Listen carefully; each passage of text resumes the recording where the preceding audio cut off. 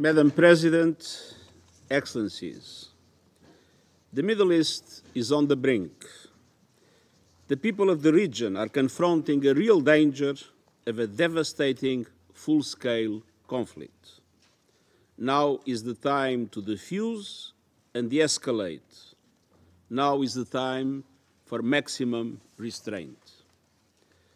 This emergency session has been convened upon an urgent request by the Permanent Representative of Israel, who noted in his letter dated 13 April to the President of the Security Council that Iran had launched, and I quote, a direct attack from within its territory of more than 200 UAVs, cruise missiles, and ballistic missiles towards Israel in clear violation of the UN Charter and international law, end quote. Yesterday, the Permanent Representative of the Islamic Republic of Iran also stating that, and I quote, in the late hours of 13 April 2024, the Islamic Republic of Iran carried out a series of military strikes on Israeli military objectives, end quote. He stated that the action was taken, and I quote, in the exercise of Iran's inherent right to self-defense, as outlined in Article 51 of the Charter of the United Nations, and in response to the Israeli recurring military aggressions, particularly its armed attack on 1 April 2024 against Iranian diplomatic premises, end quote. According to the latest reports, Iran launched hundreds of drones and missiles from its territory towards Israel, with most intercepted. Several missiles reportedly struck within Israeli territory, one of which damaged an Israeli military facility in the south of the country, and overall, a few civilians were injured. Madam President, when the nature of the attack became clear, I stated the following last night, and I quote, I strongly condemn the serious escalation represented by the large-scale attack launched on Israel by the Islamic Republic of Iran this evening, and I call for an immediate cessation of these hostilities, end quote. I remind all member states that the Charter of the United Nations prohibits the use of force against the territorial integrity or political independence of any state, or in any other manner inconsistent with the purposes of the United Nations. Furthermore, the principle of inviolability of diplomatic and consular premises and personnel must be respected in all cases, in accordance with international law, as I stated when condemning the 1 April attack on the Iranian consulate in Damascus. Madam President, it's time to step back from the brink. It's vital to avoid any action that could lead to major military confrontations on multiple fronts in the Middle East. Civilians are already bearing the brunt and paying the highest price. And we have a shared responsibility to actively engage all parties concerned to prevent further escalation. As the Friendly Relations Declaration of 1970 states, acts of reprisal involving the use of force are barred under international law. We have a shared responsibility to secure an immediate humanitarian ceasefire in Gaza, the immediate and unconditional release of all hostages, and unimpeded delivery of humanitarian aid. We have a shared responsibility to stop violence in the occupied West Bank, de-escalate the situation along the Blue Line, and re-establish safe navigation in the Red Sea. We have a shared responsibility to work for peace. Regional and indeed global peace and security are being undermined by the hour. Neither the region nor the world can afford more war. Thank you. I thank the Secretary General for his briefing.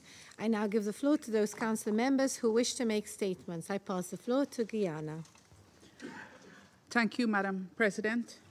I thank Secretary General Guterres for his briefing and acknowledge the participation of the permanent representatives of Iran, Syria, and Israel in today's meeting. Guyana is alarmed over the recent escalation of tensions between Israel and Iran, especially in a region that is already experiencing intense conflicts. We urge the parties to exercise maximum restraint, to desist from launching further retaliatory attacks, and to seek the path of peace. Any further attacks will have devastating region-wide consequences, and also for the wider international community. The world cannot afford another war, and the Middle East certainly cannot afford another war. The attack on Iran's diplomatic facility in Damascus earlier this month and Iran's attacks on Israel yesterday have only served to heighten tensions in the region. We urge the parties to abide strictly with their charter obligations and to avoid a larger conflagration. As with any conflict, it is always innocent civilians who bear the brunt, with women and children suffering disproportionately.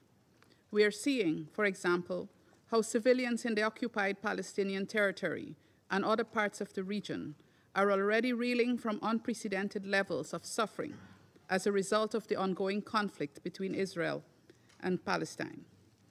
Madam President, Guyana further calls on countries of the region to fully comply with their international obligations and to uphold the principles of respect for sovereignty and territorial integrity. We also demand full adherence to international law, including the United Nations Charter, and for the parties to settle their differences through peaceful and lawful means. Madam President, violence begets violence and compromises peace and security. Guyana reiterates its call on all parties to choose the path of peace and dialogue. I thank you. I thank the representative of Guyana and pass the floor to Sierra Leone. Madam President, I thank you for convening this meeting. I also thank UN Secretary General, His Excellency Antonio Guterres, for his important briefing on the latest gravely concerning development in the Middle East. Sierra Leone refers to an identical letter of 13th April 2024 from the Permanent Representative of Israel to the United Nations, addressed to the President of the Security Council, confirming a request, and I quote, convene a meeting of the Security Council immediately, end of quote. And a letter dated 13th April 2024 from the Permanent Representative of Iran to the United Nations, to the President of the Security Council and the Secretary General. Document S/2024/304, the identical letter of 13th April 2024 from the Permanent Representative of Israel informs that, and I quote, Iran launched a direct attack from within its territory of more than 200 UAVs, cruise missiles, and ballistic missiles towards Israel in clear violation of the UN Charter and international law, end of quote. On the other hand, document S/2024/305, the letter dated 13th April 2024 from the Permanent Representative of Iran informs that, and I quote, in the late hours of 13th April 2024, the Islamic Republic of Iran carried out a series of military strikes on Israeli military objectives, end of quote. In addition to his briefing to the Security Council just now, we take note of the timely statement by the Secretary General regarding attacks by the Islamic Republic of Iran targeting Israel, in which he, and I quote, strongly condemns the serious escalation represented by the large-scale attack launched on Israel by the Islamic Republic of Iran, end of quote, and call for an immediate cessation of these hostilities. Madam President, the Middle East region is once again, and regrettably, at dangerous crossroads. The escalating tension in the Middle East is dangerous and unprecedented, with the potential to destabilize not only the entire region, but impact global peace and security. Less than 2 weeks ago, in this Council, Sierra Leone strongly condemned the use of force in violation of the UN Charter, relevant international law, including the development and conduct of friendly relations, diplomatic and consular protections, as well as conduct in the region that may lead to an escalation or exacerbate tensions in the already volatile situation. In a similar way, Sierra Leone strongly condemns claimed reprisal attacks not in conformity with international law and the UN Charter. With the Middle East at a knife's edge and at the precipice of a dangerous escalation, either by an intentional calculus or accidental one, with equally grave global ramification, the path to peace is certainly not tit-for-tat military attacks, but rather de-escalation and diplomatic engagement. To this end, we call on both parties and all other involved parties to exercise maximum restraint and resist the urge to the further resort to the use of force. We call on the parties and all other involved parties to be mindful of their obligations under international law, the UN Charter, and to comply with all relevant Security Council resolutions. The parties are unequivocally obligated to comply with their international law obligations, the UN Charter principles and provisions in good faith, in particular, the imperative for the peaceful resolution of dispute and respect for the sovereignty and territorial integrity of each state. In urging de-escalation, Sierra Leone is also mindful of the ongoing hostilities in the Gaza Strip and the further imperative for the full implementation of Security Council resolutions 2712, 2720, and 2728. The United Nations must not retreat from its important purpose and role in confronting the consequential challenges of our times. The Security Council must continue to play its part as envisaged by the UN Charter. Further, Sierra Leone expresses full support for the United Nations Secretary General and its envoys and representatives to use the good offices of our organization to lead efforts in ensuring de-escalation. All involved parties must move onto the path of peace, peaceful coexistence, and good neighborliness through negotiations.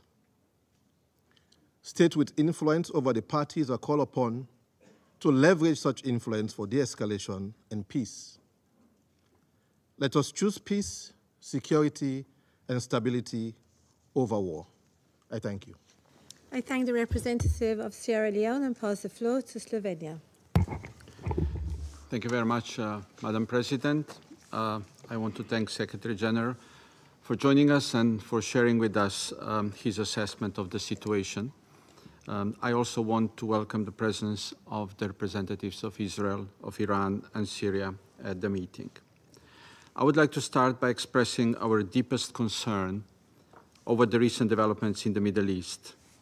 We strongly condemn the large-scale attack on Israel launched by the Islamic Republic of Iran yesterday. We resolutely deplore this serious escalation, as we have done in the case of the attack on the Iranian consulate last week. The sequence of these events threatens to accelerate the spiral of violence, escalating into a broader conflict of unpredictable scope. It is crucial for all involved parties to recognize the severity of the situation and immediately cease hostilities. We call on all countries to respect and act in accordance with international law. We once again underline that the same standards apply to all member states, and all of us have the obligation to uphold the UN Charter. First, let me underline our concern over the regional escalation and its spillover effects.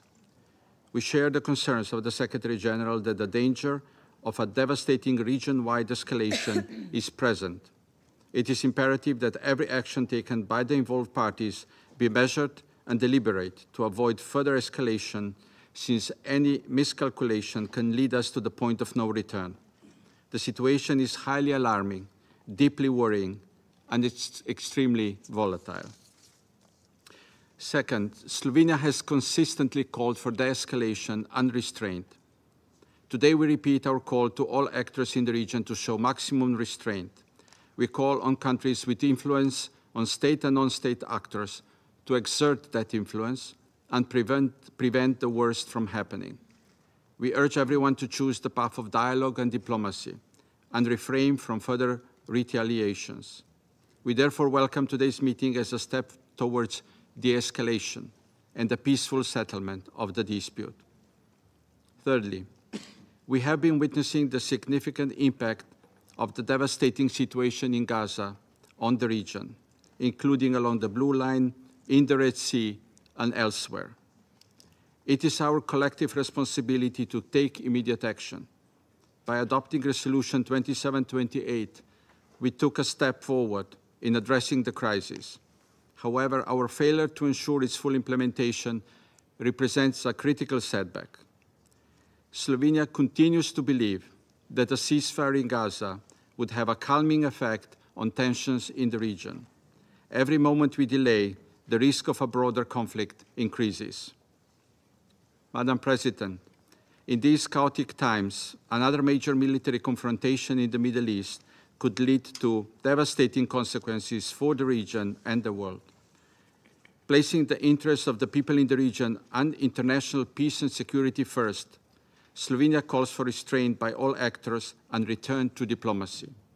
As a Security Council member, we are ready to fully engage in a comprehensive response to the crisis in the region. Thank you. I thank the representative of Slovenia and pass the floor to the United States. Thank you, Madam President, for bringing us here today, and thank you, Secretary General Guterres, for your briefing. The United States condemns, in the strongest terms, the unprecedented attack on the State of Israel by the Islamic Republic of Iran and its militant proxies and partners. Iran's intent was to cause significant damage and death in Israel. It launched over 300 munitions, including more than 100 ballistic missiles and land attack cruise missiles at Israel, as well as explosive, unmanned aerial vehicles. Iran's reckless actions not only posed a threat to populations in Israel, but also to other UN member states in the region, including Jordan and Iraq. The Security Council has an obligation to not let Iran's actions go unanswered. Indeed, for far too long, Iran has flagrantly violated its international legal obligations, notably through the actions of its Islamic Revolutionary Guard Corps, or IRGC. By arming Hezbollah in violation of Security Council Resolution 1701, by arming, facilitating, and enabling Houthi attacks on Saudi Arabia and the UAE, and, more recently, merchant and commercial shipping in the Red Sea in clear violation of Resolution 2216 and in defiance of Resolution 2722. And of course, Iran transferred Shahed one-way attack drones to Russia, the same drones it used in last night's attacks against Israel, at a time when such transfers were in clear violation of Resolution 2231. In recent years, Iran has also repeatedly violated international law by targeting with mines and seizing commercial ships in international waters of the Persian Gulf and surrounding waterways, just as it did on April 12, when it seized a Portuguese-flagged ship near the Strait of Hormuz. Iran continues to detain both the ships and its crew, comprised of citizens from 5 countries, including Russia. Iran was also, in a broad sense, complicit in the October 7 attack on Israel because it has provided significant funding and training for the military wing of Hamas. This Iranian support contributed to the current crisis in Gaza. Colleagues, these and other reckless Iranian actions are not inherently defensive actions against other member states. Given the threats Iran's aggressive actions pose for international peace and security, we have a collective responsibility as members of the Security Council to ensure that Iran complies with the Council's resolutions and ceases its violations of the Charter. In the coming days, and in consultation with other member states, the United States will explore additional measures to hold Iran accountable here at the United Nations. More immediately, the Security Council must unequivocally condemn Iran's aggressive actions and call for Iran and its partners and proxies to cease their attacks. The United States also supports Israel's exercise of its inherent right to defend itself in the face of this attack. And as President Biden stated, we will remain in close contact with Israel's leaders. And let me be clear. If Iran or its proxies take actions against the United States or further action against Israel, Iran will be held responsible. We note Secretary General Guterres' statement warning that the region is at risk of plunging into a deeper and wider war on multiple fronts. The United States is not seeking escalation. Our actions have been purely defensive in nature. The best way to prevent such escalation is an unambiguous condemnation from the Council of Iran's unprecedented large-scale attack and an unequivocal call on it and its proxies and partners to refrain from further violence. Our goal is to de-escalate and then get back to the issue at hand, securing an end to the conflict in Gaza by getting a ceasefire in Gaza through a hostage deal, as well as surging humanitarian assistance to Palestinians in need. Thank you, Madam President. I thank the representative of the United States and pass the floor to Ecuador. Presidenta. Thank you, Madam President. I wish to thank the Secretary General for the information provided. I also welcome the presence of the permanent representatives of Iran, Israel, and Syria. The attacks carried out yesterday by Iran constitute a grave threat to international peace and security and to the much-desired regional stability. My government has strongly condemned the attack against Israel and has called for an escalation of the conflict to be avoided. Such an escalation could have unpredictable consequences, including a conflagration that could affect the whole of humankind. Ecuador adds its voice to the widespread call for tensions to be reduced and for threats to be avoided, threats which keep civilians in the chokehold of insecurity and anguish. I conclude by urging all to exercise the utmost restraint and to prioritize diplomatic and political instruments for the resolution of conflicts. I also call upon all to consider in good faith supporting the United Nations, regional bodies, groups of countries, all countries, with a view to easing this alarming situation, which, as the Secretary General has stated, could lead to military conflagrations on a large scale in the Middle East. Thank you. Algeria. Shukran. Thank you, Madam President. At the outset, I would like to thank the Secretary General, Mr. Antonio Guterres, for his thorough briefing.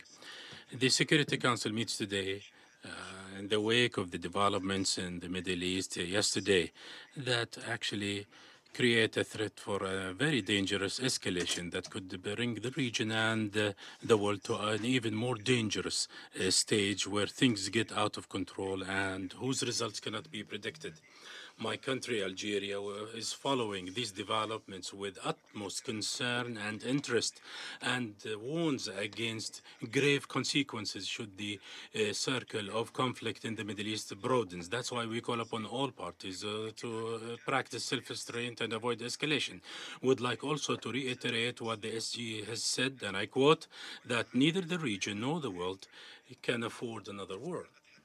End of quote. And we have warned during the Security Council's session that have discussed the attacks launched by the Israeli occupation forces on the Iranian embassy building in Damascus at the beginning of this month. We have warned against the aftermath of not putting an end to this arrogance and behavior of the Israeli occupation in the region. And we have always emphasized that this could bring the whole region into conflict. And today you can see that our point of view was correct and our wording was honest. That's why the Middle East is undergoing very critical circumstances that makes it incumbent upon all international actors to listen to the voice of wisdom so that we can all sail to safety together, while emphasizing that international peace and security cannot be observed without giving the utmost priority to the principles and targets of the United Nations Charter, the policy of double standards, and adapting and tweaking and focusing on the contradictory interpretations of the international law as per whims and desires of some would undermine our international order. Today we are at a crossroads. Either we hold tight to the international law without any adaptation or cajoling or blandishment, or we risk being submerged into chaos and lack stability. The crises in the Middle East are part and parcel of each other, and they are all interrelated, and that's why the root causes should be addressed. And the root cause is the Israeli occupation. The recent developments cannot overrule or cover the central question, which is the aggression on the unarmed Palestinian people in Gaza.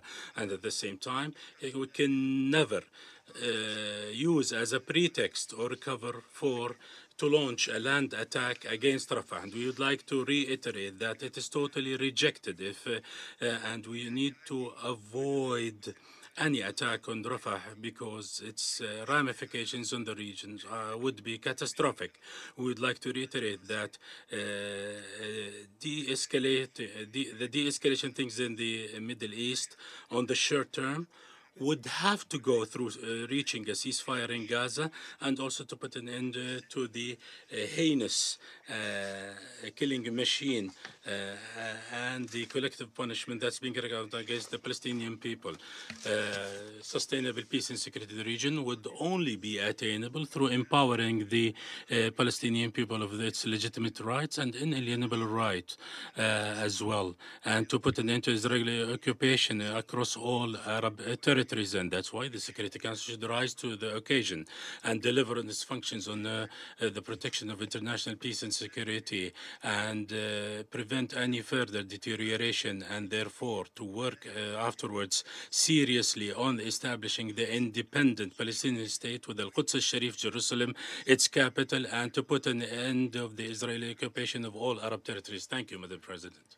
I thank the representative of Algeria and pass the floor to Japan. Thank you, Madam President. I also thank Secretary General for his timely briefing on this urgent matter. We are now witnessing an extremely dangerous situation that could cause catastrophic consequences for the whole region and the world. Japan is deeply concerned about the attack by Iran against Israel using numerous drones and missiles, which put huge population in real danger and could further aggravate the current turmoil in the Middle East. Japan strongly condemns such an escalation. We are seriously concerned that this large military action will increase the already extremely heightened tensions in the Middle East and lead to a wider and more serious regional confrontation with global security and economic ramifications. It is imperative for the Security Council to address this matter as a united body responsible for international peace and security to contain the risk of the region plunging into an abyss. Japan has been strongly urging the parties concerned to calm down and de-escalate the situation and exercise maximum restraints, as the Secretary General just mentioned. Japan reiterates its determination to continue to make all necessary diplomatic efforts in order to prevent a further deterioration. We must end this vicious cycle of violence at the historical critical juncture. I thank you. I thank the representative of Japan and pass the floor to France. I thank you, Madam President. I wish to thank the Secretary-General for his briefing. France condemns in the strongest terms the unprecedented attack that was launched by Iran against Israel yesterday and which threatens to destabilize the region. The Secretary-General also condemned this attack. That attack was a serious and major threat to international peace and security, and in particular to stability and security in the region. In deciding to undertake such an unprecedented act, Iran crossed a new threshold in its destabilizing action and is risking a military escalation for which it would be responsible. We call upon Iran and its allies to, at long last and without further delay, cease their destabilizing activities throughout the region. France expresses its solidarity with the Israeli people and recalls its commitment to the security of Israel, of our partners, and to regional stability. We welcome the fact that, very fortunately indeed, Israel was able to successfully repel that attack. That made it possible to avoid the worst and spare many civilians civilians. France is working towards de-escalation with its partners in the region, and we call for restraint. President of the Republic, Emmanuel Macron, and the Minister for Europe and Foreign Affairs, Stéphane Séjourné, are working assiduously on that task. France is fully mobilized to find a settlement to the crisis besetting the Middle East, for de-escalation and to enforce the principles that underpin our international order. In Lebanon, we've made proposals to the two parties with a view to reaching, through dialogue, a cessation of hostilities. In Gaza, France is striving to bring about the immediate and unconditional release of hostages and to bring about an immediate and lasting ceasefire. It is high time, 6 months after the terrorist attacks of October 7th and the beginning of the war in Gaza, to lay the foundation for a lasting political settlement to this crisis by tackling the root causes of the conflict. That is what is proposed by the draft resolution that we have proposed to this Council. We call upon all members to support it. We must leave no stone unturned in avoiding a new war in the Middle East. Thank you. United Kingdom. Thank you, President, and thank you, Secretary-General, for briefing us today. The United Kingdom condemns unequivocally Iran's reckless attack against Israel, which risked thousands of civilian casualties. The scale and nature of Iran's heinous assault, the first direct attack from Iran on Israeli soil, poses grave risks to the security and stability of citizens across the Middle East. The United Kingdom has long been clear that Iran plays an unacceptable role in destabilizing the region, and that it also bears responsibility for the actions of groups it has supported militarily, financially, and politically over many years. Through this attack, Iran has once again demonstrated that it is intent on sowing chaos in the region. As we have demonstrated, the United Kingdom will continue to stand up for Israel's security and for that of all our regional partners, including Jordan and Iraq. We welcome the actions of our allies to deter the Iranian threat. No one wants to see further bloodshed. The United Kingdom is also continuing to work urgently alongside the international community to stabilize the situation and prevent further escalation. It is vital that all parties exercise maximum restraint and refrain from any action that may heighten tensions further in the region. We also call on Iran to release the MSC Ares and its crew unconditionally and without delay. Iran's actions do nothing to advance the prospects for peace in Israel and Gaza. As set out in Security Council Resolution 2728, the United Kingdom remains resolved to work with international partners to secure an immediate pause in the fighting in Gaza, to get aid in and hostages out, leading to a sustainable ceasefire without a return to destruction, fighting, and the loss of life. Thank you, Madam President. I thank the representative of the United Kingdom and pass the floor to Mozambique. Thank you, Madam President. We thank Malta's Presidency for convening this urgent meeting.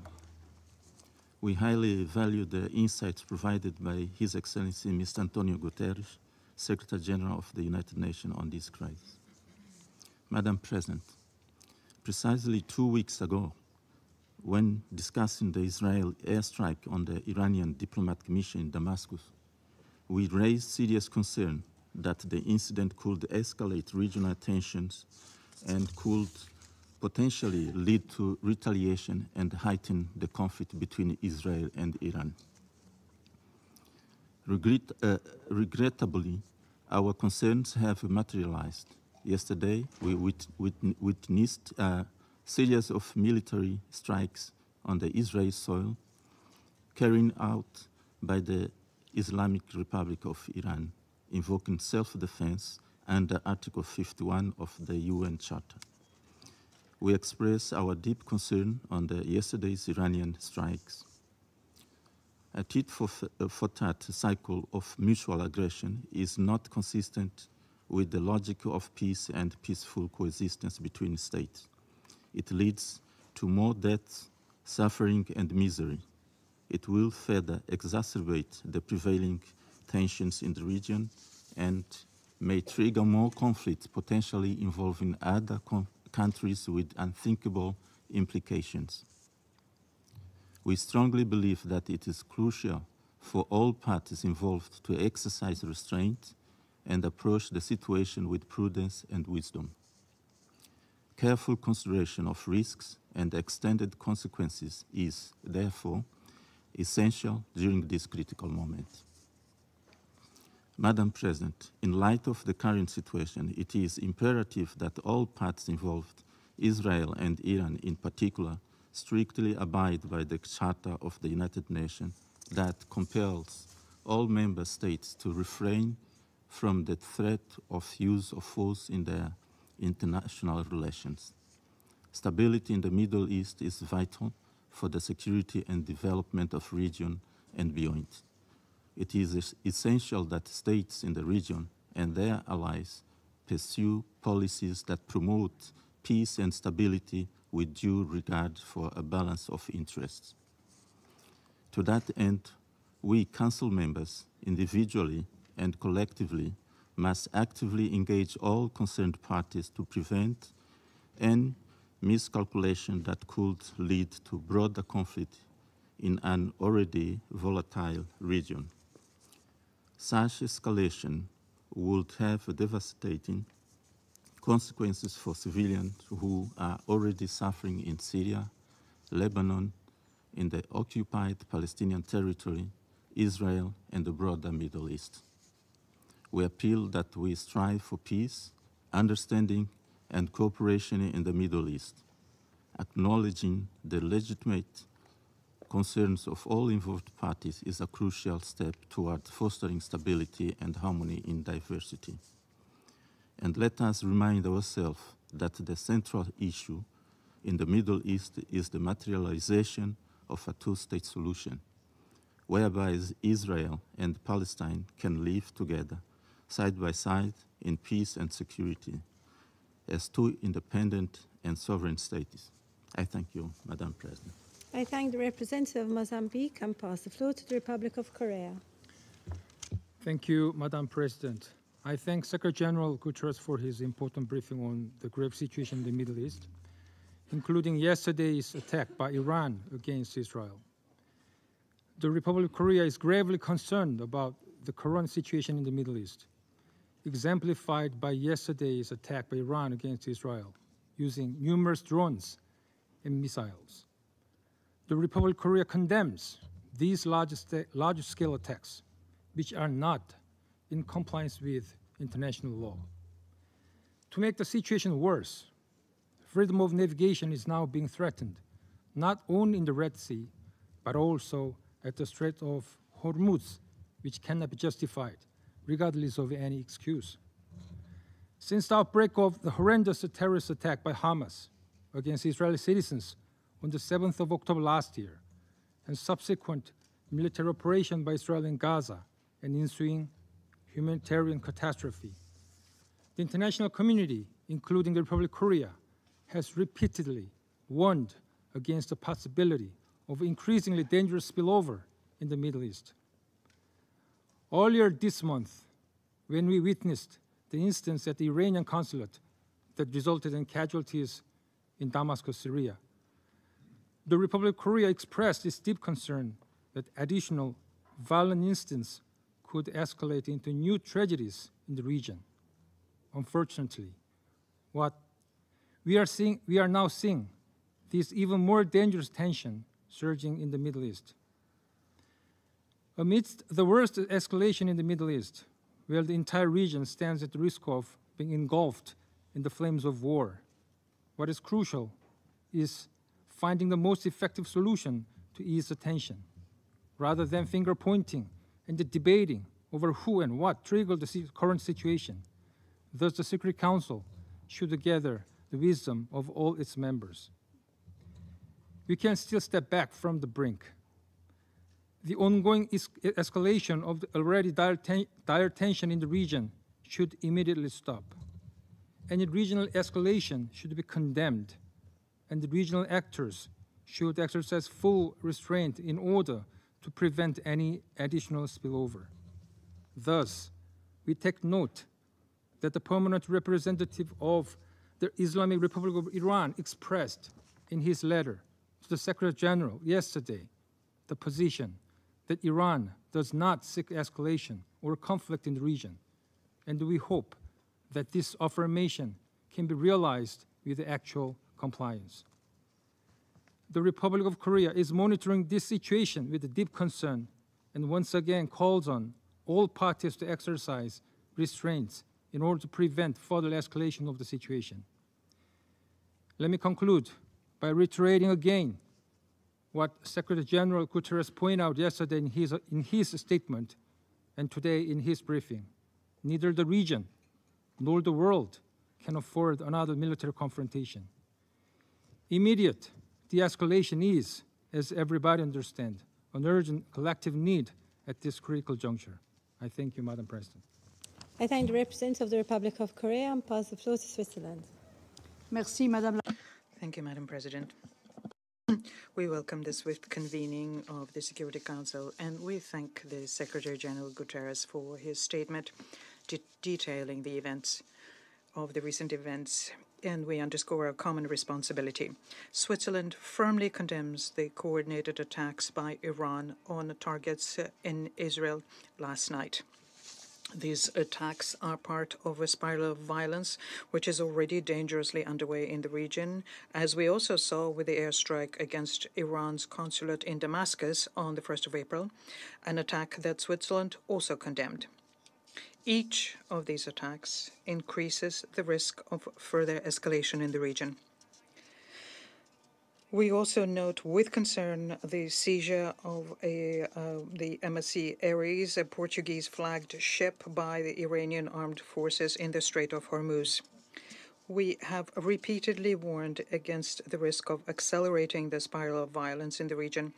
It is imperative that all parties in the region and those with influence over them exercise the utmost restraint to avoid further endangering the people of the region. We call on all parties to an armed conflict to respect their obligations to protect civilian populations and infrastructures. We repeat once again our appeal. This spiral of escalation must stop immediately. The region must not be plunged into an even wider and deadlier conflict at a time when we are facing a catastrophic humanitarian situation in Gaza and when tensions and exchanges of fire at the blue line between southern Lebanon and between southern Lebanon and Israel are at an all-time high. We call for full respect and support for UNIFIL mission and other UN missions in the region. De-escalation must be the priority. This includes the implementation of Resolution 2728. An immediate ceasefire in Gaza is urgent, as is the cessation of attacks by armed groups in the region. We take note of the declaration by the Iranian authorities that they do not wish to continue their operation. We recall in this context that any recourse to the use of force must be in strict conformity with the Charter and that international humanitarian law must be respected by all parties. In such situations, dialogue is essential. The Council and all states must fully play their part in facilitating de-escalation. To this end, Switzerland is ready to bring its contribution. I thank you. The representative of Switzerland and pass the floor to the Russian Federation. Madam President, we listened very closely to the statement made by the Secretary General. We also noted, Secretary General, the fact that yesterday you instantly publicly reacted and condemned the actions by Iran. It is regrettable that, unlike the meeting today, you did not propose to brief the Council on the 2nd of April, where, upon Russian initiative, an emergency briefing was called to discuss the Israeli strike against the consular premises in Damascus. Will you We'd like to also see a greater activity on your part so as to convey to members of the Council information on other no less turbulent topics for the Middle East today. For example, about the now regular attacks by Israel against neighboring Syria and Lebanon. If such such things will continue unnoticed, then your appeals to restraint by all parties which we share can become futile. Distinguished colleagues, when we met in this chamber on the 2nd of April so as to discuss the strike by Israel against the consular premises of the Islamic Republic of Iran, Damascus, we warned that what was needed was a strong and unified signal by the Council that such actions were unacceptable. And not only against the sovereign states of Iran or Syria, and not only in the Middle East, but anywhere in the world. We called upon the colleagues in Security Council to clearly and unequivocally condemn such reckless steps to make sure that they don't get repeated. We also warned that otherwise the risk of a repeat of such acts and the general escalation in the region would grow manifold. We even proposed a draft press statement by the Security Council, and this was put together on the basis of standards for such cases, depoliticized language. And what did we hear at that time from our Western delegations? They said that for them not everything was clear and obvious, and what was necessary was to assess and see whether such a signal from the Council will help stabilize the situation in the region. The United States, UK, and France there essentially declined to confirm that the basic principles of international law about the inviolability of diplomatic and consular facilities, which are enshrined in the Vienna Conventions on this issue, apply equally to all states. And the outcome is now clear for everyone to see. You know very well that an attack against a diplomatic representation is a casus belli under international law. And if a Western representation had been hit, you would immediately have rained down reprisals and would argue that you were right about this in this very chamber. And this is because for you, everything that has to do with Western representations and Western citizens is sacred. It needs to be protected. But when it comes to other countries, their rights, including the right to self-defense, about their nationals, well, that's a different matter, as you like to say. What happens then is you activate your favorite argumentation about lack of information, you start doing legalistic hair splitting, etc. And today in the Security Council, what we're witnessing is a display of hypocrisy and double standards, which it's almost embarrassing to watch. Russia has warned on many an occasion that the fact that many crises in the Middle East are unsettled, first and foremost in the area of Israeli and Palestinian conflict, which are frequently fueled by irresponsible, unilateral, and provocative acts, will lead to a growth of tension in the whole region. We have stated on many an occasion that no country in the Middle East or Northern Africa should become an arena for regional or international confrontation or an arena for settling political scores. What happened in the night of the 14th of April did not happen in a vacuum. The steps undertaken by Iraq became a reaction to a disgraceful inaction by the Security Council. And a reaction to an egregious attack by Israel against Damascus, and not the first one, because Syria is constantly being bombarded by Israel. Many of you today did not find the courage to state clearly that the outburst of violence in the Middle East is developing against the background of an operation which is lasting more than 6 months, is unprecedented in terms of the number of victims, an operation conducted by West Jerusalem in Gaza and West Bank. And this is despite an unambiguous demand in Security Council Resolution 2728 to cease fire immediately. Such silence about the deep root of the crisis is unacceptable, we think, especially against the background of the tension surrounding Iran, which is fueled by the US and other colleagues, and the fact that Israel is not complying with the Security Council resolutions is an obvious disrespect shown to the Council, to all of you who are here in the members' seats, and a complete disregard to the decisions made by the Security Council. And non-compliance with Security Council decisions is not something that one should get away with, and it's fraught with sanctions against the violator. Madam President, we recall very well the dangerous escalations in January 2020 when the region was on the brink of a conflict as a result of an illegal elimination by the United States on Iraqi territory of Qasem Soleimani and a number of other Iraqi officials. But Washington did not draw appropriate conclusions from that, and as a result, the reckless acts undermining stability, security, and sovereignty of regional neighbors of Iran are continuing. We call on all involved in the incident, all parties involved in the incident, to exercise restraint under the extremely tense situation on the ground in the Middle East. And the obvious risk of the conflict growing and becoming a region-wide. We expect that the regional states will resolve all of the issues they have using political and diplomatic means only. We also think it's important to make sure that the constructive international players assisted in this matter. The spiral of confrontation and bloodshed must be stopped. We think it's urgent for the entire international community to undertake all efforts necessary to de-escalate the situation. Otherwise, the region could become drawn into a vicious cycle of mutual attacks and violence. In this regard, we note the signal sent by Tehran that they do not seek a further military escalation against Israel.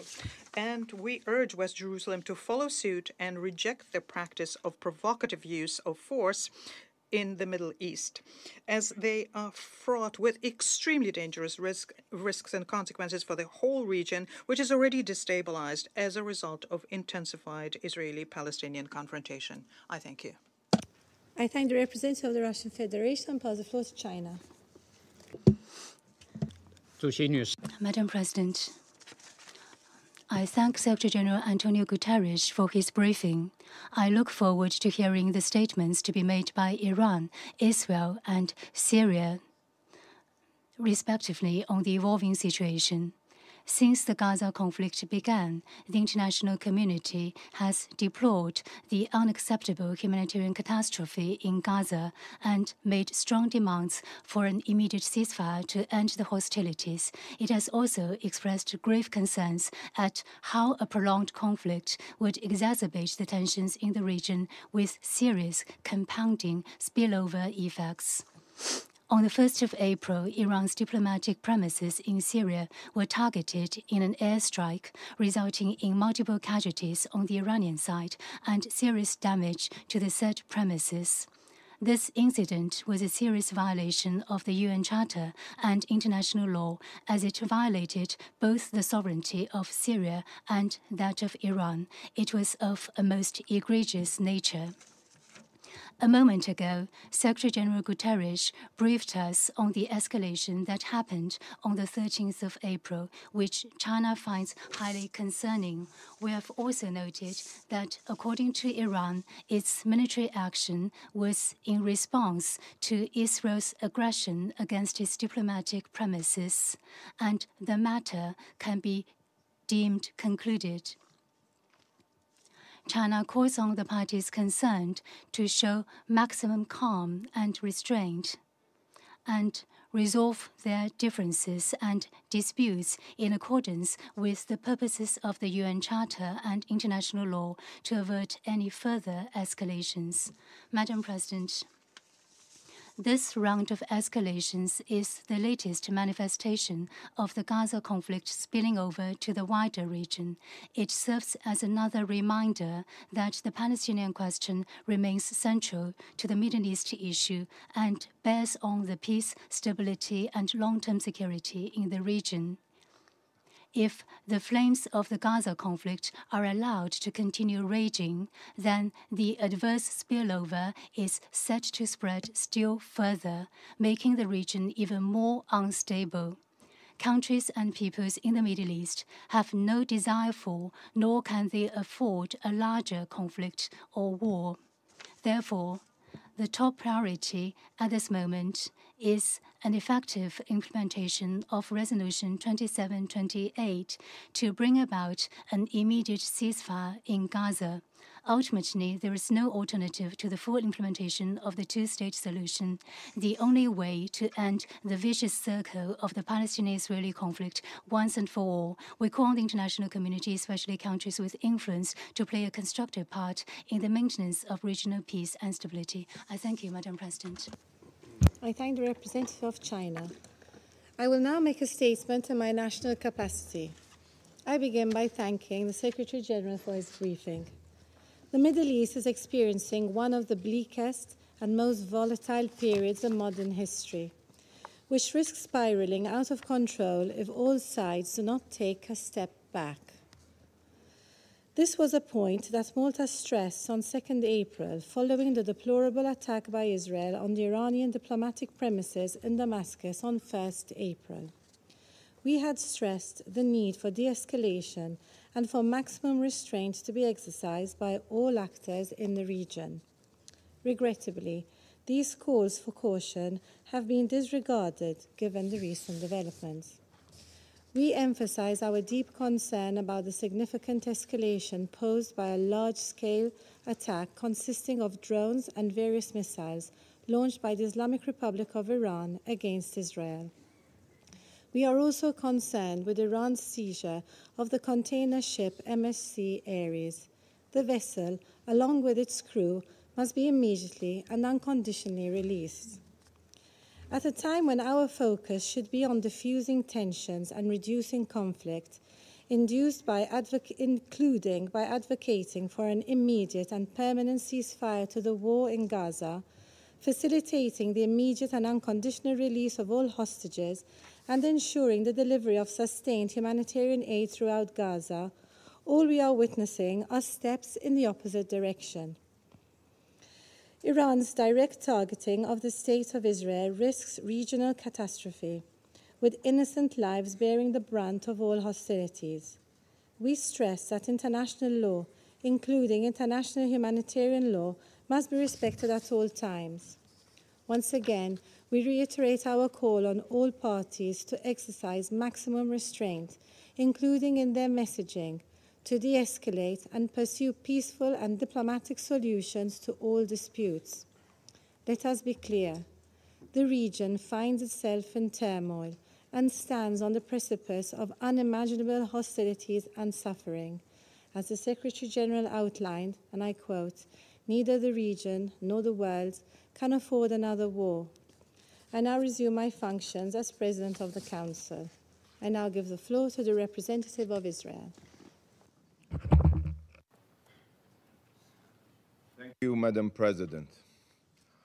Madam President, yesterday, the Ayatollah regime, in blatant violation of the UN Charter and international law, attacked the State of Israel and launched 170 UAVs, 120 ballistic missiles, and 30 cruise missiles carrying 60 tons of explosive materials at Israel. This attack was launched from Iranian soil, as well as from Lebanon, Yemen, Syria, and Iraq. Colleagues, from the moment I began my tenure here, in every speech and in countless letters, I rang the warning bell regarding Iran. I called on this Council to take concrete action against the Ayatollah regime.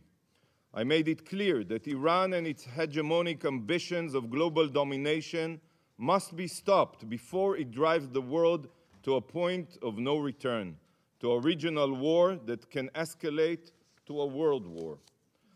Sadly, no action was taken, and last night the world witnessed an unprecedented escalation that serves as the clearest proof for what happens when warnings aren't heeded.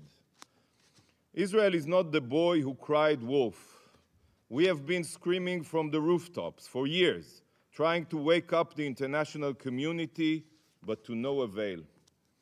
If only this council would have internalized my words, it would not have needed the bone-rattling explosions of last night's attack to wake it up. Colleagues, last night, Iran proved again that it cares nothing for Islam or Muslims. The Iranian attack seriously injured Amina El-Khassouni, a 7-year-old Bedouin girl in Israel. But look at this video that shows how Israel intercepts Iranian drones above the Temple Mount and Al-Aqsa Mosque.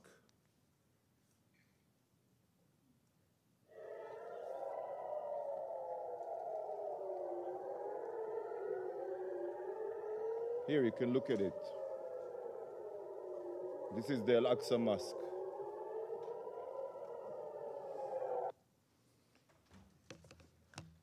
To Iran, Israel's annihilation and igniting the region is more important than Islamic holy sites. The Ayatollah regime, in its plot to impose a global Shiite hegemony through its proxies, has even attacked Saudi Arabia, as we all remember, Aramco oil field, the United Arab Emirates, and anyone else they view as an obstacle. I asked the Algerian representative here, how does this make you feel? Is this a price you support, attempting to blow up mosques and murdering Muslims? Yet, while this direct Iranian attack on Israel was the first of its kind, it is just the most recent chapter in a blood-soaked saga that started from the moment the Islamic Revolution reared its head. The Ayatollah regime has a clear plan. Its goal has been and continues to be world domination by exporting its radical Shiite revolution across the globe. I assume you all know it. The Islamic regime of today is no different than the Third Reich, and Ayatollah Khamenei is no different than Adolf Hitler. Hitler's Third Reich was envisioned to be a 1,000-year empire stretching across continents, just as Khamenei envisions his radical Shiite hegemony to stretch across the region and beyond. This is why Iran arms themselves with intercontinental ballistic missiles, ICBMs. Iran and Israel are on the same continent. You are next. The Ayatollah regimes acts like the Nazi regime, and their army includes Hamas, Palestinian Islamic Jihad, Hezbollah, the Houthis, the Revolutionary Guard, and other savage jihadists. Instead of shouting, Sieg Heil, these radical Nazi Islamists scream, death to Israel, death to America, death to England. Just like the Nazi regime, the Ayatollah regime sows death and destruction everywhere it touches. For the past years, Ukrainian civilians have been killed from the skies with Iranian weaponry. President Zelensky, in condemnation of Iran's attack last night, said, and I quote, "The sound of Iranian Shahed drones, a tool of terror, is the same in the skies over the Middle East and Europe. This sound must serve as a wake-up call to the free world.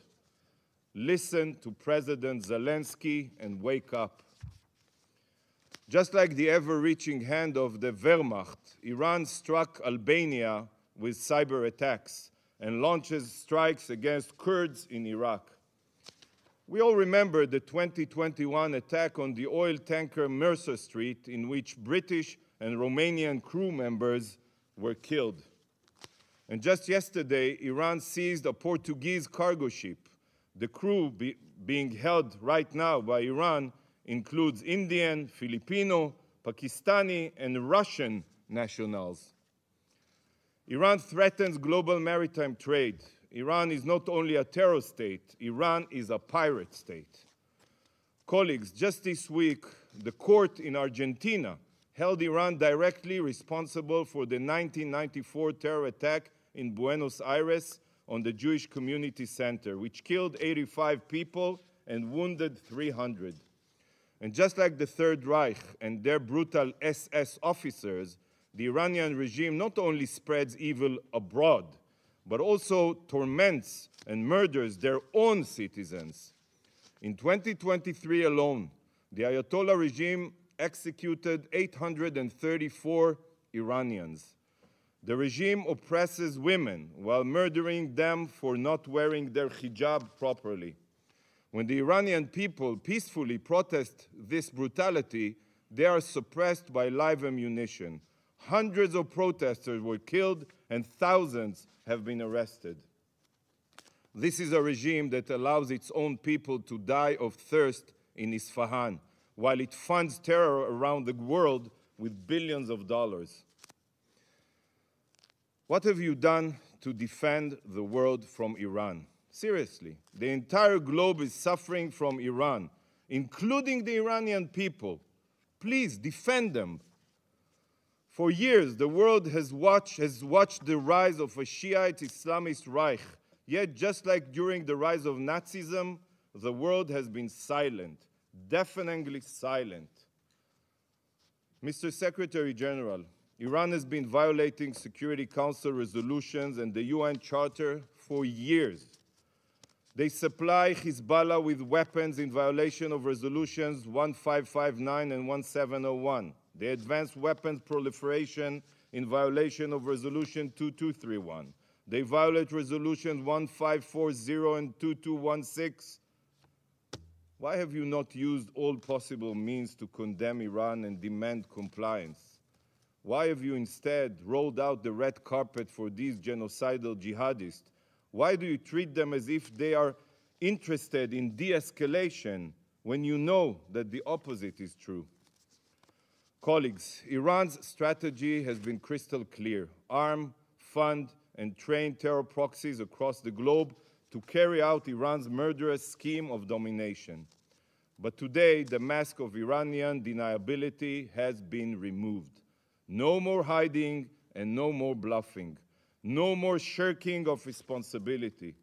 Iran has attacked Israel from its own sovereign territory, publicly and proudly. The mask is off. Iran, the #1 global sponsor of terror, has exposed its true face as the destabilizer of the region and the world. And now, right now, is when the world must stop ignoring Iran's crimes and take action. As Iran's mask has fallen, the world's complacency must also fall. The mask comes off, and the gloves must come on. The snooze button is no longer an option. The only option is to condemn Iran and utilize every means necessary to make them pay a heavy price for their horrible crimes. Iran and its axis of supporters must be shown that the civilized world will no longer stand idle. While many countries immediately condemned the attack, those who did not must ask themselves, how do you want history to remember you? Council members, last night's attack was a blatant violation of international law and the UN Charter. It was an act of utter escalation that can drag the entire region and world into war. But can you imagine if the attack was carried out under an Iranian nuclear umbrella? Or if some of Iran's missiles had nuclear warheads? The regime that launched an unprecedented strike on Israel, a fellow member state of the UN, is barreling towards nuclear capabilities. This is a terror state responsible for global destruction, and soon they will have nuclear capabilities. You all know that Iran is systematically violating the JCPOA and has enriched uranium up to 60% purity and even more. Iran's breakout time to produce an arsenal of nuclear weapons is now weeks, mere weeks. No concrete action has been taken, and the IAEA inspectors have been kept in the dark. Iran is on the verge of becoming a nuclear power. It should terrify every member of this council. Take a moment to think what would happen if Ayatollah Khamenei could have launched a nuclear bomb last night. Is this the world we want to live in? So to the JCPOA signatories, I say, initiate the snapback mechanism today. Initiate it. Impose all possible sanctions on Iran before it's too late. We need a world led by Churchills, not Chamberlains. Colleagues, on October 7th, Hamas, with Iranian funding, with Iranian weaponry, with training, carried out the most brutal massacre of Jews since the Holocaust. They slaughtered our children. They burned entire communities. They raped our women. They took families hostage and are abusing 133 hostages. Hezbollah, with its Iranian arms and sponsorship, have fired thousands of rockets into Israel since October 7th, decimating towns. The Houthis, with Iranian weapons and instructions and intelligence, are firing at every merchant vessel that is suspected of having ties to Israel. And then Iran, who directs and pays for all of this violence, carried out an attack of epic proportions on Israel. Colleagues, we are being fired upon from all fronts, from every border. We are surrounded by Iran's terror proxies. The war in Gaza extends far broader than Israel and Hamas. All of the terror groups attacking Israel are tentacles of the same Shiite octopus, the Iranian octopus. So I ask you, and be honest with yourselves, what would you do? What would you do if you were in Israel's shoes? How would you react if your existence was threatened every single day? While the Ayatollah regime thinks, they only think, that Israel is a frog in a boiling water, that we are becoming accustomed to the threats on our survival and won't notice until it's too late, they are wrong. You are wrong. This attack crossed every red line, and Israel reserves the legal right to retaliate. We are not a frog in boiling water. We are a nation of lions. Following such a massive and direct attack on Israel, the entire world, let alone Israel, cannot settle for inaction. We will defend our future. Colleagues, despite the magnitude of the attack, 99% of Iran's UAVs and missiles were intercepted by Israel and our allies. I wish to take this opportunity to thank the United States and our partners for standing with us in defending Israel against the Ayatollah regime indiscriminate attacks.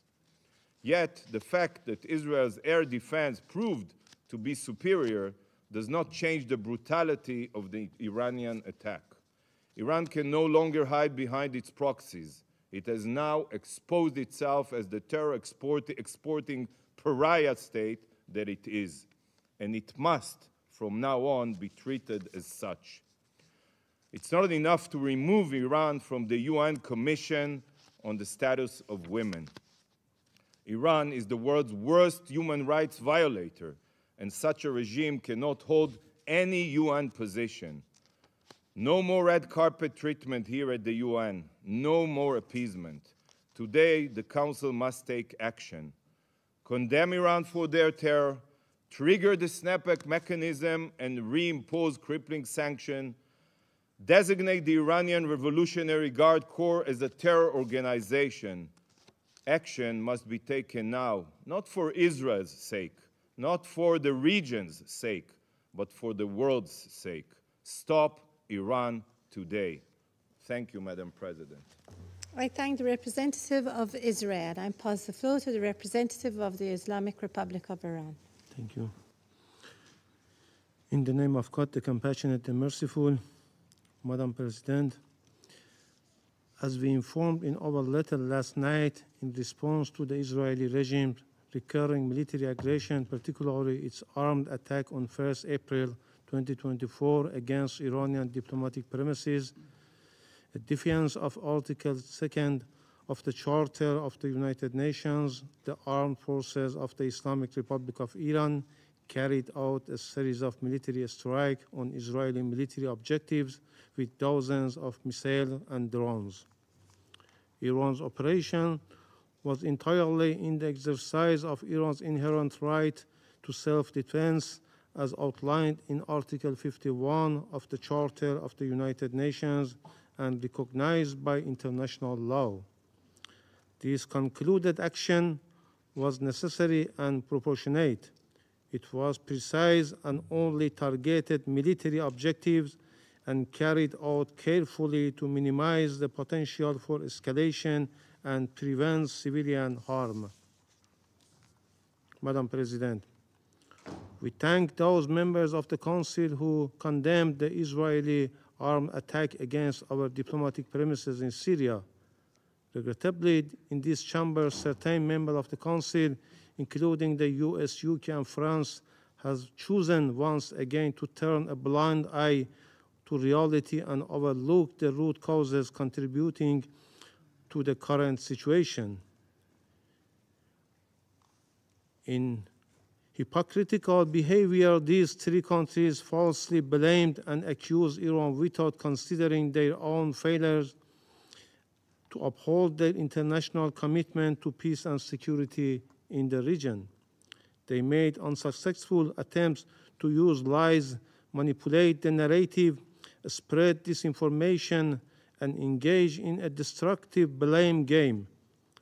All the while, they deliberately disregarded Iran's inherent right to respond to the violation of a fundamental principle of international law, the inviolability of diplomatic representative and premises.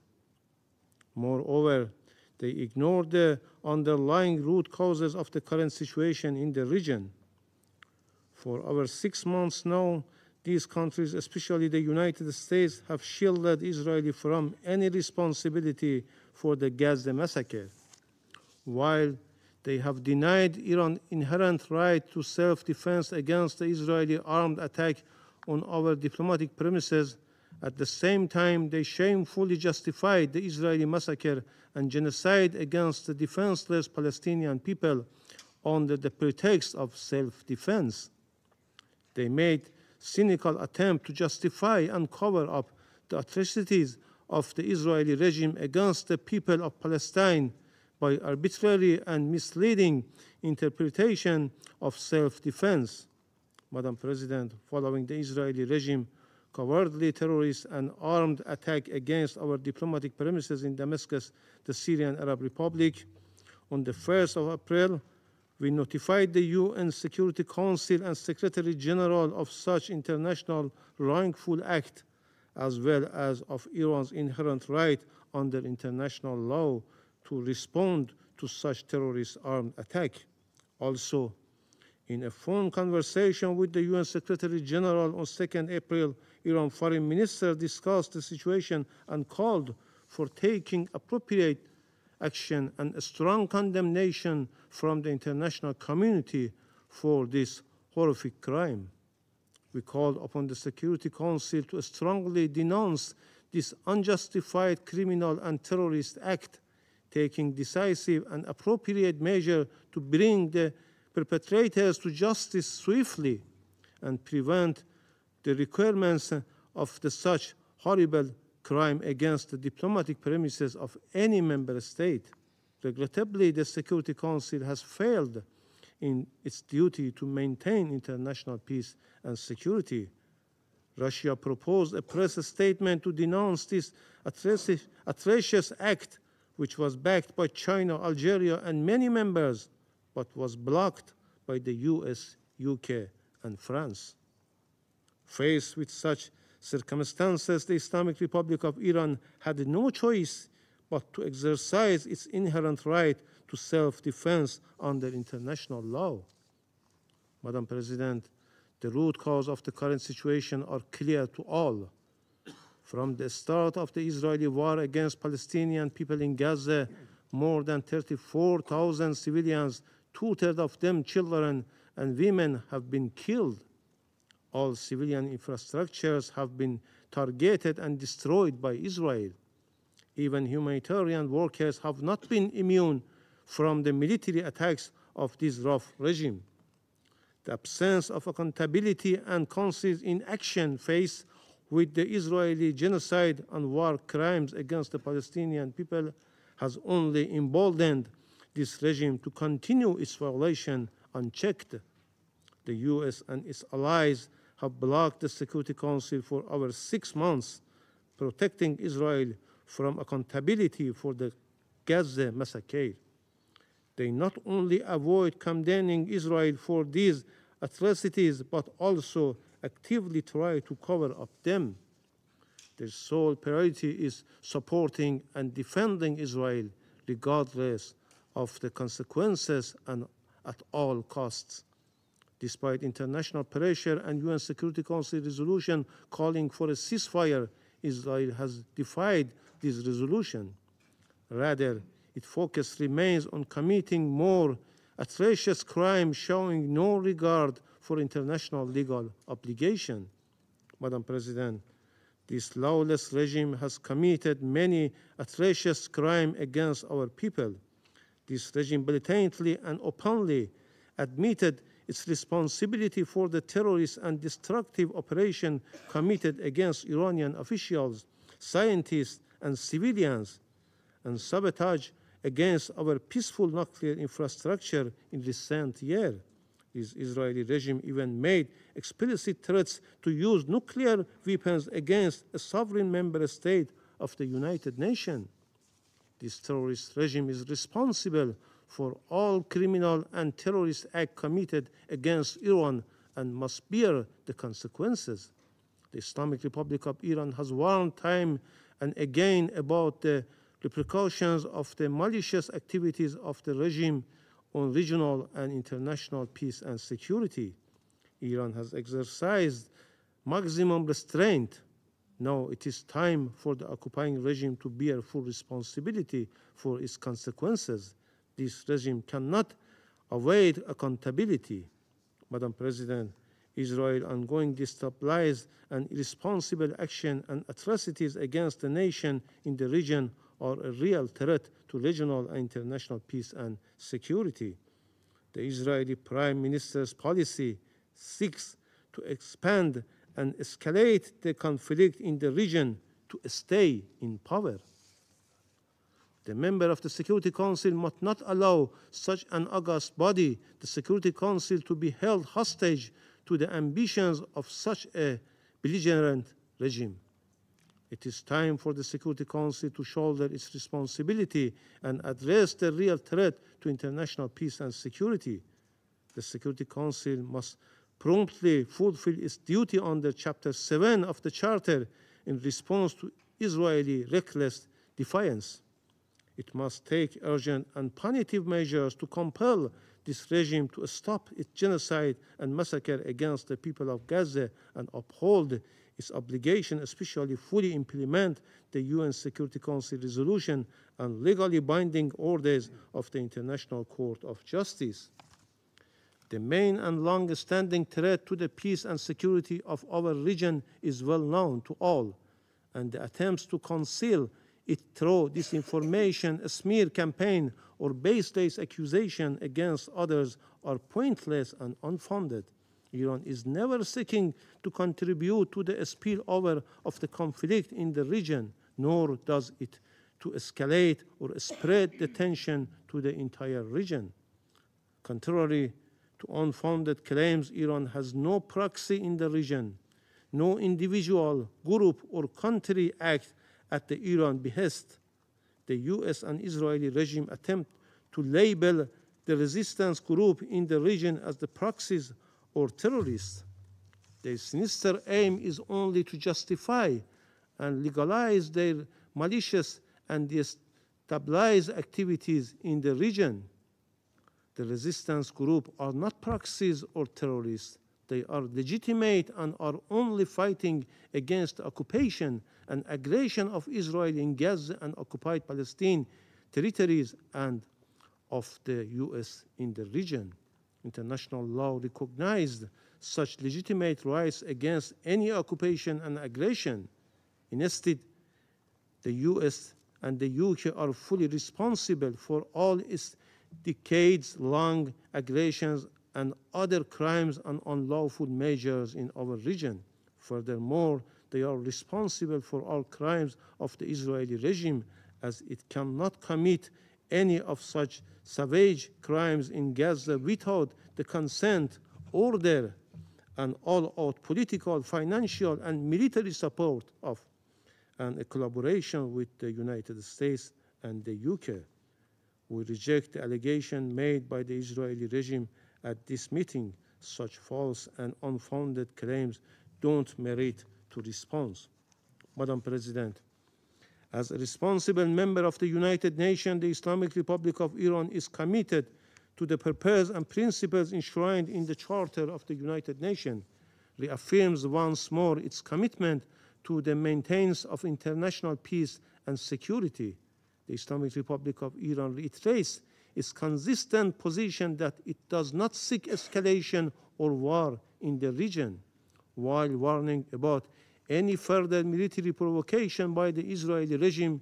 The Islamic Republic of Iran reaffirms its unwavering determination to defend its people, national security and interest, sovereignty and territorial integrity against any threat or act of aggression, and to respond to any such threat or aggression vigorously and in accordance with international law. The Islamic Republic of Iran will not hesitate to exercise this right when required. Madam President, Excellencies, Iran has no intention of engaging in conflict with the US in the region.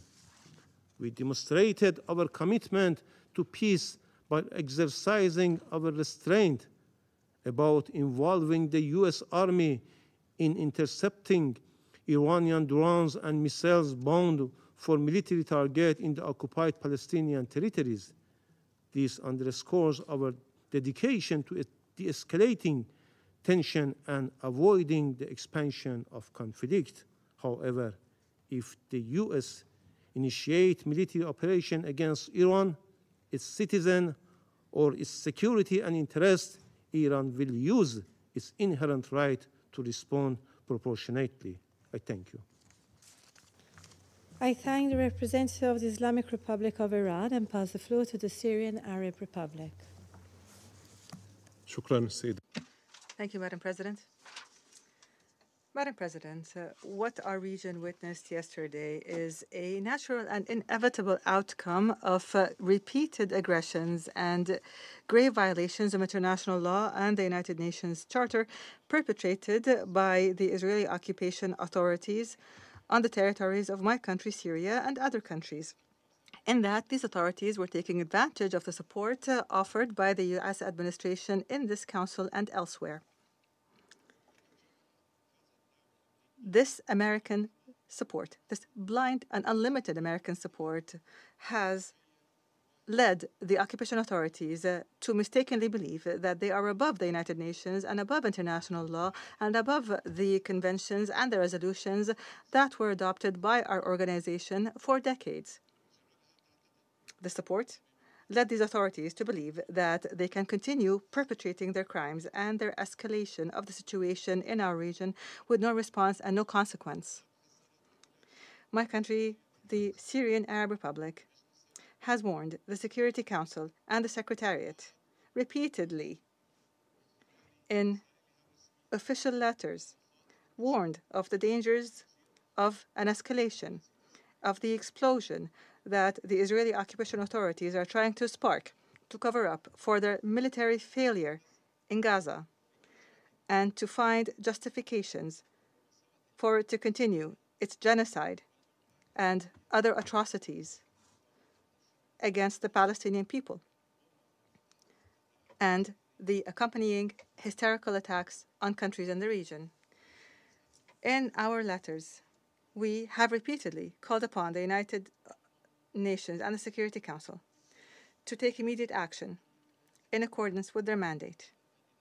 However, the U.S. administration and a number of its allies have obstructed any movement by the Security Council to shoulder its responsibility in the maintenance of international peace and security and putting an end to Israel's crimes and holding it accountable. The behavior of these countries is nothing new. These countries have prevented for over 7.5 decades the United Nations from shouldering its responsibility to put an end to the Israeli occupation of occupied Arab territories and to return legitimate Arab rights that are inherent to those who hold them, and in accordance with relevant United Nations resolutions, at the forefront of which are resolutions 242, 338, and 497. These resolutions are the basic foundation and the essence of a resolution to the Arab-Israeli conflict and the best means to deal with the repercussions of the Israeli occupation on the region, including the crises and challenges that it entailed. Syria holds the Israeli occupation authorities and the U.S. administration fully responsible for the Israeli attacks and any additional escalation that threatens peace and security in the region. Syria stresses that our region has suffered enough from the violations perpetrated by the Zionist entity and the U.S. administration and its allies, violations of international law and the principles and purposes of the Charter. The time has come to take serious action where these states reconsider their destructive policies in our region and against our peoples. The time has come for these states to immediately and unconditionally rectify these policies, including through imposing an immediate halt to the Israeli aggression on the Palestinian people and countries in the region. The states must guarantee full and unimpeded humanitarian access, and they must put an end to the intentional starving of the people of Gaza. Moreover, there must be an end to the illegitimate military presence of U.S. forces on the territory of my country, Syria. We must put an end to the systemic looting of our national wealth. We must put a stop to the sponsoring of terrorist organizations and separatist militias. We demand a full and unconditional removal of the unilateral coercive measures, which in themselves are a form of economic terrorism and collective punishment that the Syrian people must be freed of. Madam President, we have listened to the statements delivered by some Western delegations, which have once again expressed their approach of hypocrisy and double standards. Some members of this Council have grown used to offering their own interpretations of the Charter and use them to serve their own goals and greed, including Article 51, which guarantees a basic right for all our states, namely the legitimate right to self-defense. The United States of America and Britain and France have launched repeated aggressions on my country, which is thousands of miles away from them. These three countries attacked my country collectively and individually based on a distorted interpretation of Article 51 and flimsy claims that are no more than baseless lies. They did not stop at that. Rather, they prevented the Security Council from discussing these attacks and from taking any action to uphold the principles of the Charter that these states are trying to replace with what they call a rules-based order. What the Islamic Republic of Iran did yesterday is a sound and practical exercise of the legitimate right to self-defense, as envisaged by the founding fathers of our organization and as guaranteed by Article 51 of the Charter. The Iranian response was an urgent necessity imposed by the Israeli occupation authorities' persistent crimes and hostile behavior. It was imposed by the fact that the three Western states who are permanent members of the Security Council have continued to obstruct the Security Council from taking any action to put an end to these violations or even simply condemn them. This was clearly manifest in the fact that the United States, France, and Britain obstructed the issuance by the Security Council of a press statement that condemns the Israeli terrorist attack against the Iranian consulate in the Syrian capital, Damascus, which was a clear violation of all international conventions and rules which guarantee the inviolability and immunity of diplomatic premises and personnel.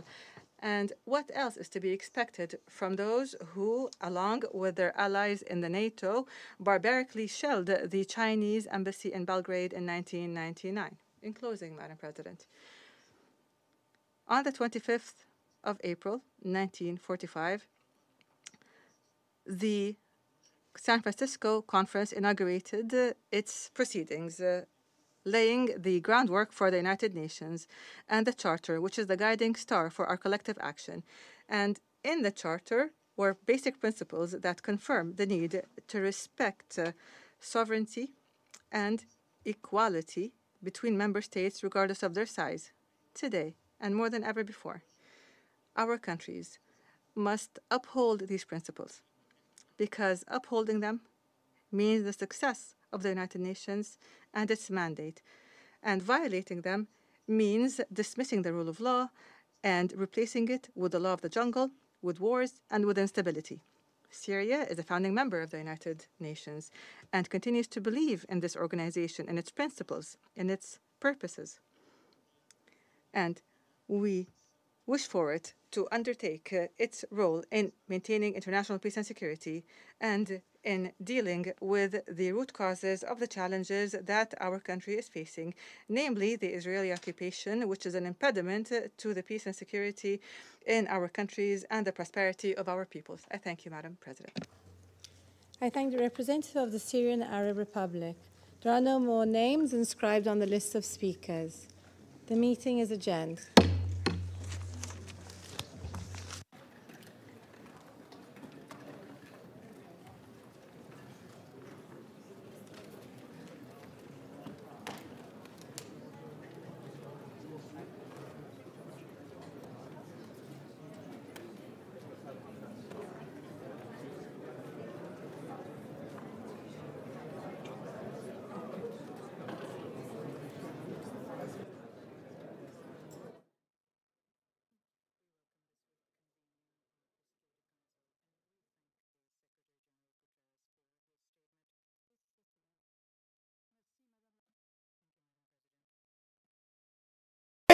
नज़ीर के साथ हुआ, मेरे भुट्टो साहब के साथ हुआ, लेकिन तुमने हिम्मत नहीं हारी।